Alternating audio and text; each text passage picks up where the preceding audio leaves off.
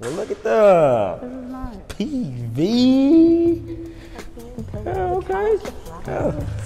Oh. This is so cute.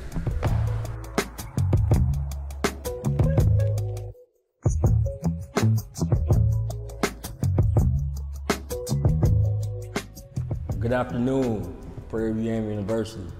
My name is Austin Hayward III. I am from Humble, Texas, more specifically Atascocita City, Texas. I graduated from PVAMU University in 2015 with a bachelor's in architecture, and in 2017 with my master's in architecture. My name is Safinaeli Hayward. I am from Dar es Salaam, Tanzania, it's East Africa. And I graduated in 2018 with a biology degree, chemistry minor. Bye.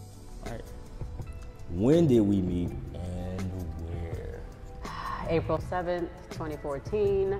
I'll never forget it. It was my probate day.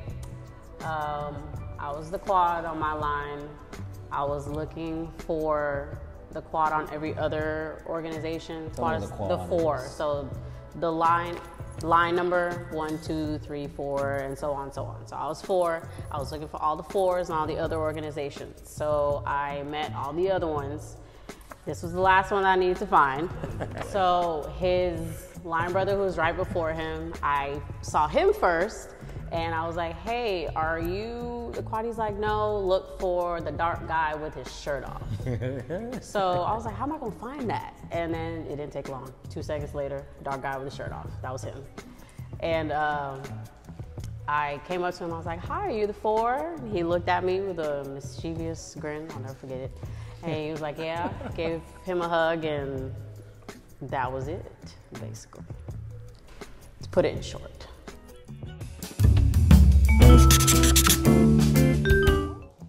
Favorite place to study, you heard them? Study. Yeah, we're gonna do some studying. We're gonna do some studying. You ready? I'm ready.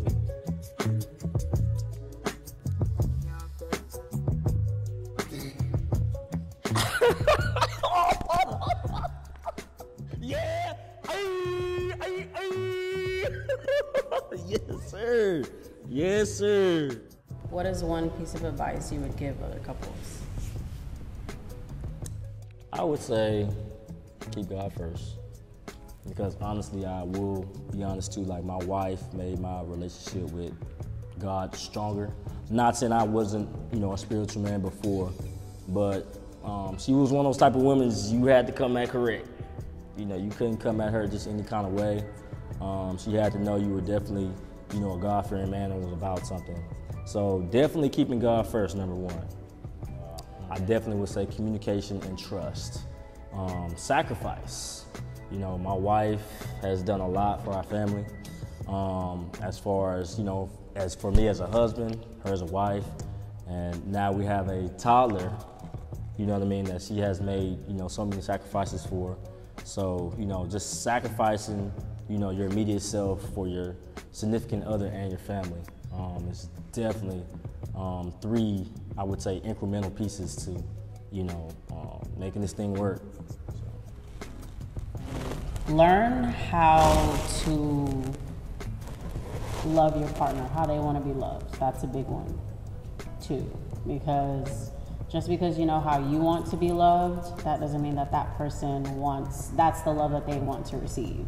You gotta learn your partner and what they want and what they need, and don't be afraid to spoil each other. Because when you have your partner and they do everything for you, you do everything for them, why not spoil them as they spoil you? It's not, contrary to what everyone believes, 50-50 is not it. That's not. Nah, that's facts. It's not. Some days it's 80-20. Some days you giving 100 because the other person can't give any at all. Some days it's 60-40. It's never 50-50. That's what I mean by sacrifice. Ever. At the end of the day, love is not enough. You have to work through it. You can love that person, but if you're not willing to work through it and work through the times when you don't like that person, it's not gonna get anywhere. So that's all my piece with that.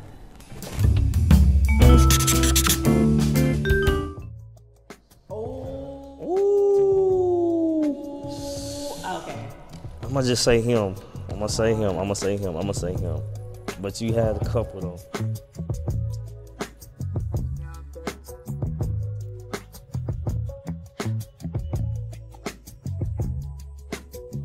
Yeah, that's correct. Okay, yeah. Neil's one of hers. Yeah. How do you think your life would be if you never met me? Honestly, we've been together so long. We've been together since 2014. Honestly, I can't see my life without her at this point. You know, I know that sounds cliche, but genuinely, we've been through a lot. We've been through a lot together, ups as well as the downs. Like she said, there's no such thing as a perfect relationship. There's no such thing as a perfect marriage. But at the same time, you know, likely to an interview, you wouldn't just go in there and just highlight all your bad points and be like, you know, that's not something we developed on. Those moments where it was a rough patch, we've built upon those, we've grown on those. I guess it is safe to say I couldn't see my life without you, honestly.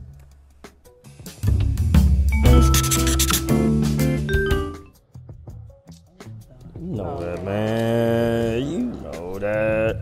I might misspell it, though.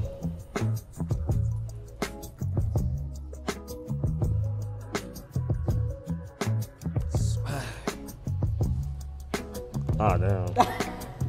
Well, you got expensive taste. Okay. Yeah. But that is my spot, though. Them stuffed jalapenos. Bacon cheddar potato wedges. Yep. Who or what do you love more? Me or PV? Oh. Girl, you gotta think about that.